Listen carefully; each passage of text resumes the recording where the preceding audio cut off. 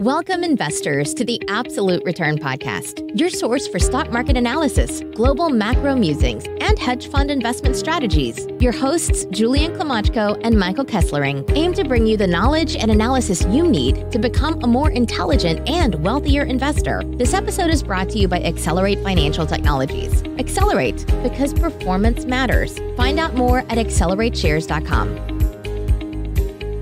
Welcome, podcast listeners, to episode 105 of the Absolute Return Podcast. I'm Julian Klimachko.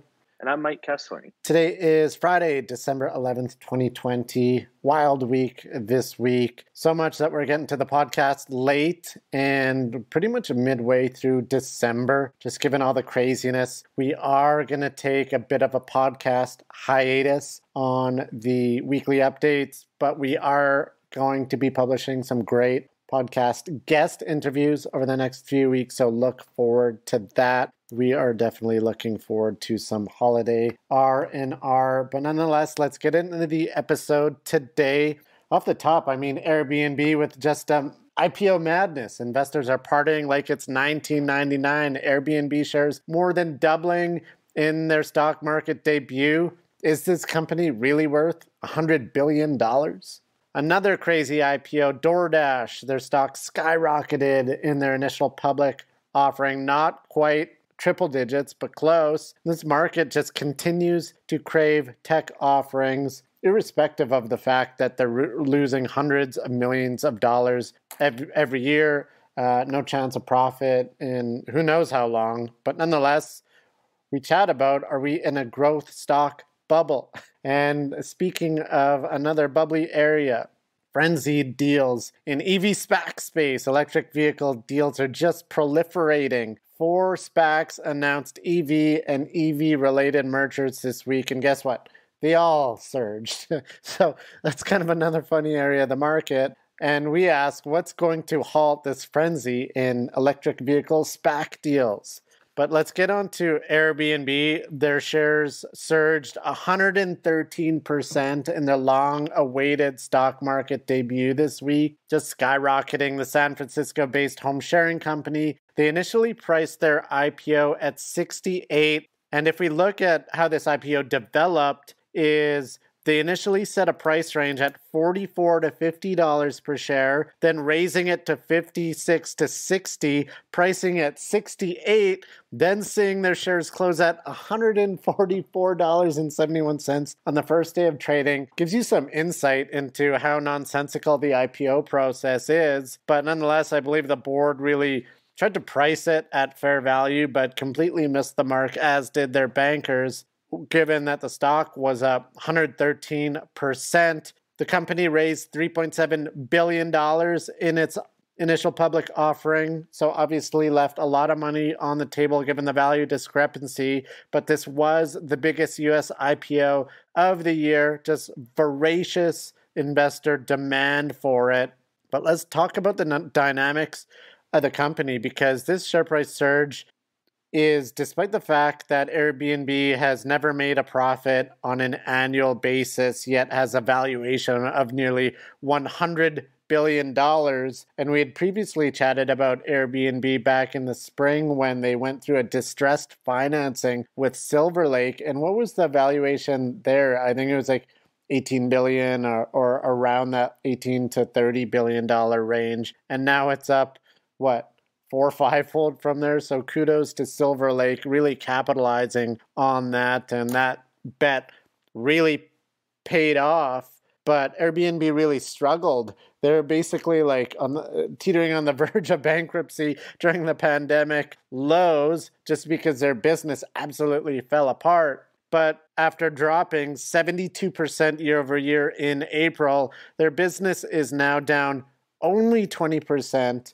As of September, which is different than some of these other companies IPOing, trying to capitalize on the timing, seeing a surge due to the pandemic, but not Airbnb. Their business was significantly negatively affected, which is pretty crazy in terms of the valuation. Investors clearly willing to look past that when they aren't looking to look past a lot of the other travel-related stocks. If you look at some of the hotel companies and things of that nature. But if we talk about some of the fundamentals, for the first 9 months of 2020, Airbnb had revenue of $2.5 billion. This is down from $3.7 billion for the same period last year. They lost in the first 9 months nearly $700 million, and their valuation is still at about 20 times next year's revenue.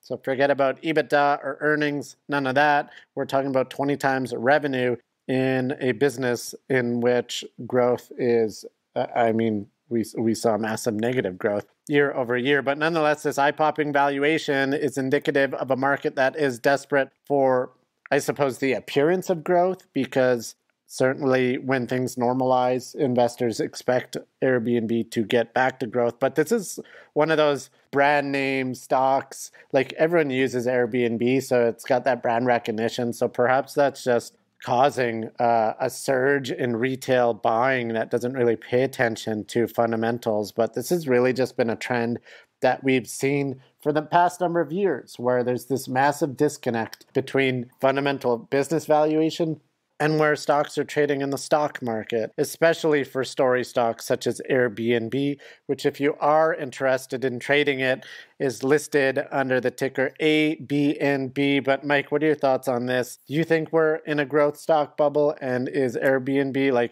is 100 billion fair value up fivefold over the past 9 months? Yeah, the question of whether we're in a growth bubble, I don't think there's much doubt about that. And in particular, when we talk about Airbnb as well as DoorDash, and then we'll be talking about electric vehicle financings as well. But look at Airbnb, they've raised $4.4 billion in equity financing. So this is a very late stage company that, well, in reality, they did want to be public late 2019 and then into 2020. And they kind of built their strategy around going public at that time. And so I remember when they were trying to go public in early 2020, I believe we discussed this before, but they had a big issue with their employees. Was their stock options were basically coming due in November of 2020. And so that was kind of an issue why they wanted to get out the IPO prior to that. Just for employee retention and everything like that. But as well, when you look at Airbnb, they have a $100 billion valuation. When you compare it to, I guess, DoorDash, you look at their addressable market or core markets, and Airbnb, they do have a $3.4 trillion total addressable market. Yeah. And the market right now really focuses on these total addressable markets. And you compare that to DoorDash, where their market valuation is actually substantially higher than their core market their core total addressable market. So, there's a little bit of a disconnect there. Total addressable market, plenty of money has been raised off of estimates such as that. However, at the end of the day, are they able to monetize that? I really don't know. But in reality, their business model is simple. At least, really what it comes down to is service fees. And those amount to about 17% of the gross booking value when you do rent a suite, a room or a suite with Airbnb. And that take rate, to the 17% would be referred to as a take rate, split between the host and guest, where the guest is paying the lion's share of that. They're paying 14% approximately, and the host pays about 3%. I thought there was a few interesting trends in their S1 that were pointed out by Bern Hobart in his Substack article about a few weeks ago, where he did point out that domestic travel spending was up 35% year over year. That helps to offset some of the decline in international travel, as well as another interesting trend is the long-term travel spending, defined as 28 days or more. That's up 50%.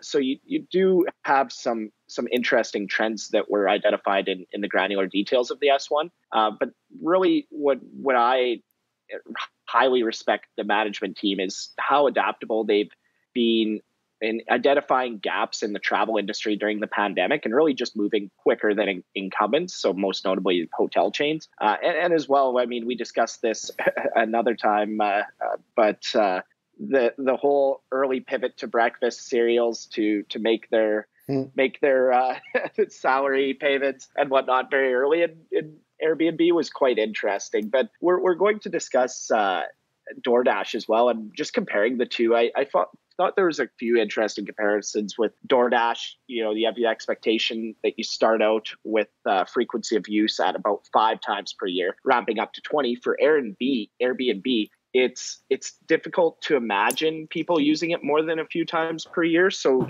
you really do. The company does have to really get 100% of your vacation travel if they're going to meet their goals. And I would also note that both of these companies are former Y Combinator companies. So it is a very good week for the brand of Y Combinator. But in terms of the irrational exuberance in the stock that you've seen since its IPO yesterday, it really just seems like people wanting to be early on the vaccine rebound trade. That seems to be a kind of a common theme when you're looking at the analysis of what's gone on. I think it's not very appropriately valued given its underlying unit economics, but this is a crazy market right now. I'll leave it at that. So, Mike, from a valuation standpoint, are you telling me Airbnb's cheap on a EV per TAM basis? Yeah, that is a metric that everybody likes quoting right now. So if that's your preferred metric, which I do not recommend, but sure, it would be it would screen favorably on that metric. Yeah, it's an interesting dichotomy between Airbnb and DoorDash, because you mentioned Airbnb, perhaps a vaccine rebound, reopening type play as vacations and travel comes back. However, DoorDash is really the opposite, because they're seeing a massive surge in business due to the pandemic, and many skeptics believe that perhaps that is a bit of a pull forward in their business. But nonetheless, DoorDash surging nearly as much as Airbnb in its IPO this week. They priced their IPO at $102 per share. Their shares surged 80% to about 182 as investors just clamored for shares once they did start trading. A bit of background on this company: it's about 7 years old, founded by some Stanford University classmates. And ever since, DoorDash has lost money in every year since its founding. But, I mean, you look at its valuation, $72 billion, despite losses of $667 million in 2019 and $149 million over the first 9 months of 2020. It just goes to show you investors' attitudes these days. It's like they don't even look at P&L or EBITDA or anything like that. They just look at a brand name of the company. Oh, DoorDash, I like that. I use that. Go into my Robinhood account, buy the stock. But what differentiates DoorDash from Airbnb is that I believe Airbnb can be profitable at some point. They have an underlying business that I think will generate a lot of profits over the long term. But you look at DoorDash and its competitors, Uber Eats and Grubhub, they're all famously tremendously competitive and highly commoditized, such that you got to question, will DoorDash and their competitors ever be profitable on a sustainable basis? Or is this business model really just a race to the bottom as they just compete back and forth for market share? So that's kind of the question that investors need to take, not just on DoorDash, but some of its competitors. Are you willing to reward this total addressable market potential and revenue growth in the face of never-ending red ink with no real prospect of near-term profits or ever? How do you value a business that will never be profitable? And the notion of never-ending losses, they're going to have to continuously tap the market. And where this business model runs into trouble is, you saw it when the last tech bubble imploded after the year 2000. All the companies that couldn't be profitable and were reliant on the capital markets, as soon as the capital market window closes, your business is done. You got to file for bankruptcy because you can't access capital anymore. And that window can close very quickly, I had a really funny comment from the CEO of market research firm New Constructs, David Traynor. He called DoorDash, quote, the most ridiculous IPO of 2020. Some of the reasons he cited: lack of profitability, huge competition, and he specifically mentioned pandemic pull forward in demand. So he's thinking that they're showing massive growth metrics year over year now, just given the pandemic. However, once things normalize, those growth metrics can drop off significantly. But Mike, what are your thoughts? Do you think DoorDash will ever be profitable, or is this just another indication of this tech stock bubble? Yeah, I just want to go over like a few more business highlights as well. When you look at everybody's quoting their market share. They do have a 50% market share in U.S. food delivery. That's their core business. And they actually, what I find interesting and an interesting case study is they did form quite a bit after some of their main competitors, such as Grubhub. I mean, they launched a full decade after Grubhub, which is quite interesting. But they really focused and gained a lot of market share initially in the suburbs, where they actually have 58% market share. And it's an interesting case study. I mean, when you talk about the capital raises, they've raised $2.5 billion, wow. Largest shareholders being Sequoia and SoftBank. So they do have a very willing participant to keep supplying them with capital in SoftBank. But in terms of the unit economics, let's go over a little bit of the unit economics first for the restaurant. So DoorDash, they make their money through merchant commissions and then the variable fees from the consumer. So they gave an example in their S1 where the restaurant keeps 61%, DoorDash takes 15%, and the Dasher 24%. And it really just makes you think, from the restaurant's perspective, is losing 39% of the total food sale sustainable for any restaurant? And there will be arguments that DoorDash is increasing this is revenue that may not have occurred without DoorDash. I don't really want to get into that. I think some of that argument is a little bit flawed, as there is some cannibalization there. But on the unit economics for DoorDash, some of the estimates that I've seen for their unit economics are pretty optimistic. And I'll just give some examples. For example, I've seen kind of in the range of $6 to acquire each new customer, which I'm thinking it is quite a bit higher than that. Yeah. But as well, a $30 average order where you have increased frequency throughout the life of a customer, which really works out to, based on some assumed retention rates, things of that nature, a lifetime value of a customer working out to about $60. Now, that seems very favorable on a unit economic basis. But the main issue that I have would be the low CAC, customer acquisition costs, and limited amount of marketing spent on retention of customers. This is a very competitive industry. So I think some of the estimates I've seen are fairly low. And why that matters is because this payoff, because of some of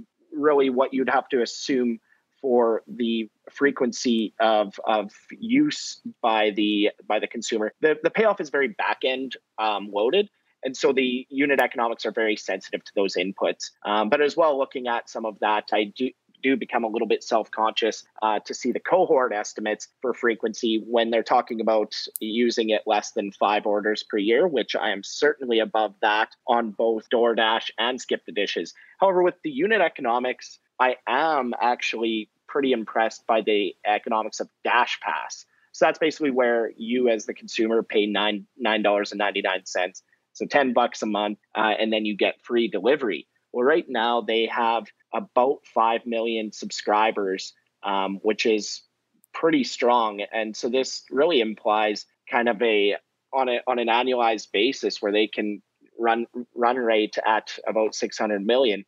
So I find that part fairly interesting.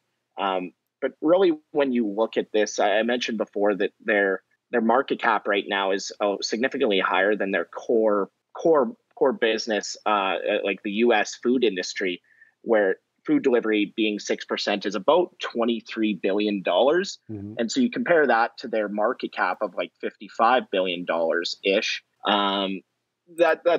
That's really unsustainable. So the bull case really relies upon the operational excellence of Tony Zhu.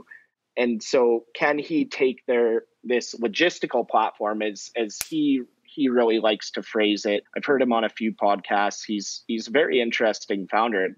Like the operational chops of their management team is really strong. But can they transition out of their core market and take that operational excellence into other delivery areas like groceries and non-perishables and convenience store items? That's the main question, and that's the entire bull thesis. I do think, you are paying up for that optionality, so it becomes a pretty difficult sell from my perspective. I did just want to mention one other thing, just with regards to IPOs this over this past year, is that I saw a stat on Bloomberg today that the average first day of return for IPOs was over 35% over the last year. And it's just a crazy IPO market. Well, and the IPO ETF is up over 100% this year, which is just shocking, because historically IPOs have not done that well, but this is not a normal year, and clearly investors are loving IPOs these days. If in fact you do want to get involved in DoorDash, trading under the symbol DASH, but we'll see. This one, investors certainly ascribing a lot of positivity to the stock and a lot of high expectations, so we'll monitor this one over the next while to see if those expectations come to fruition.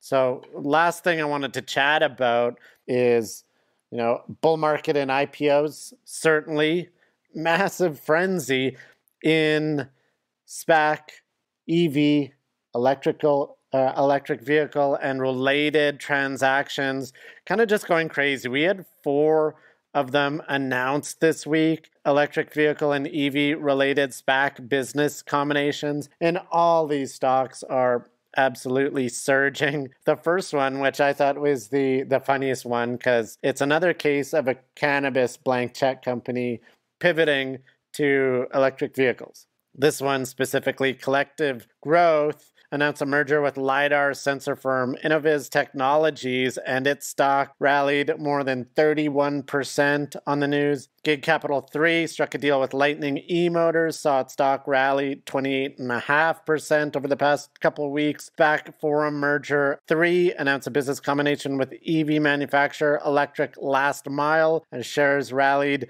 27.4% this month. And lastly, the big kahuna, TPG Space Beneficial Finance, it's a bit of a mouthful. They did sign a deal with EV charging company EV Box, and its stock more than doubled overnight. You wake up and the stock's up about 115%. So we are long a number of these in the Accelerate Arbitrage Fund, having acquired them either in the IPO at $10 or perhaps even below $10. They are significantly above that now, but that's what we look to do, is buy pre-deal and capitalize on the SPAC pop, of which all of these are showing. Unfortunately, Mike, we are not long of TPG Pace. I don't know what we were thinking that day. What was happening with us? Why aren't we long that one but long the others?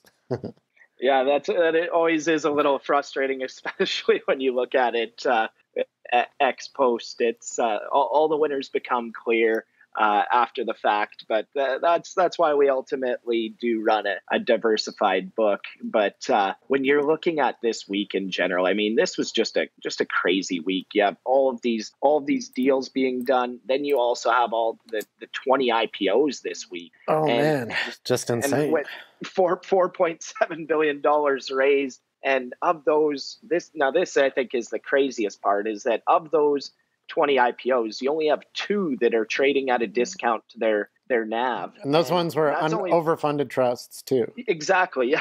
Both those overfunded their trusts to $10.15. Well, and the wild thing is that basically every IPO was massively oversubscribed, like 3 to 4 times, if not greater. And we subscribed to a number of IPOs this week, and our allocations were as low as 20%, but I think 60% at the high end. So it just goes to show you that it's extremely competitive out there, and there's effectively unlimited demand for SPACs right now. So if you're a sponsor, then I think you can get one off the ground pretty easily these days. Yeah, exactly. And just to highlight a few other things is the pipe financings. And if you look at the Lightning e-motors, I'll just give a couple examples where they have a $125 million pipe. For the Form 3 deal with Electric Last Mile, they had, I believe it was a $150 million pipe, and when you combine those with the trust value, which assumes that these will continue to trade at a premium and they don't have a majority of their trust redeemed. Yeah. These companies have a lot of capital to deploy. In Lightning, you have over $325 million. I believe on that deal, a large portion of the pipe was actually a convertible. Oh, okay, yeah. And so and with Electric Mile, you have they'll have $400 million to deploy. And I mean, these pipe financings where really they're exposing these EV companies to a more traditional set of investors a lot earlier than would historically be the case. Like historically, this would still really be the domain of VCs. But this transfer from late stage VC money to some of these more traditional, we're seeing large banks, their growth arms are getting involved, or mutual fund companies that are getting involved in this space.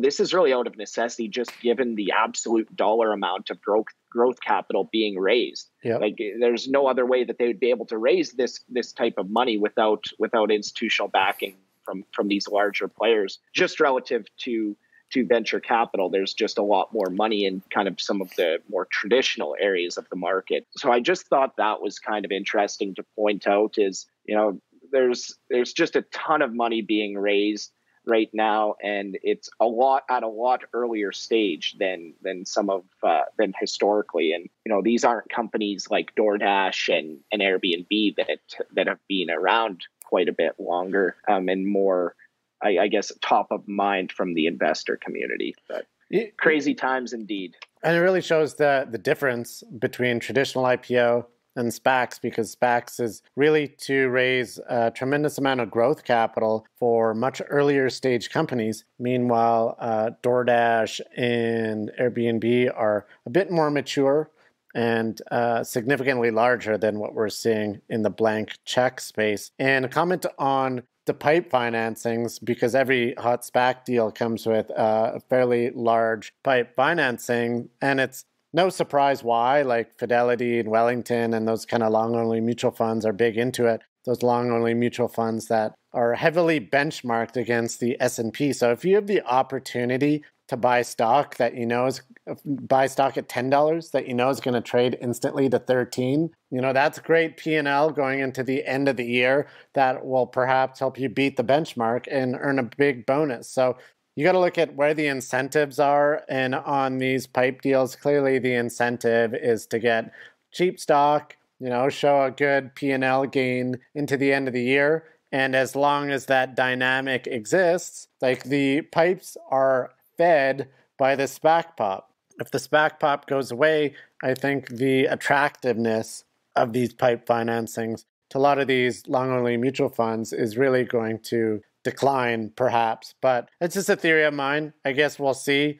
But Mike, these EV SPAC deals, what's going to stop them? I mean, once every EV company is public and there's nothing else to do, perhaps that will be the end of it. But as at this point, there really is no end in sight, in my opinion.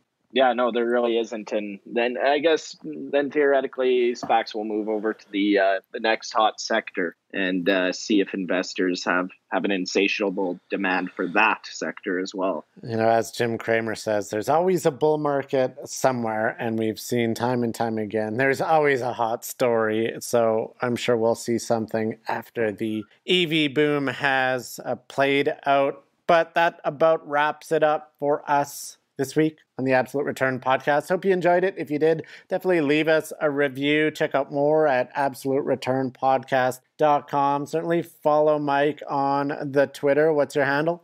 It is M_Kesslering. And you can find me at Julian Klimochko on the tweet machine. And like I said, no more sort of weekly insights and analysis, but we will be dropping a few really good interview podcast episodes over the next few weeks. So we'll chat with you in the new year and hope you have a great holiday season. Best of luck with your security selections and good luck with your investing. Chat to you soon. Bye.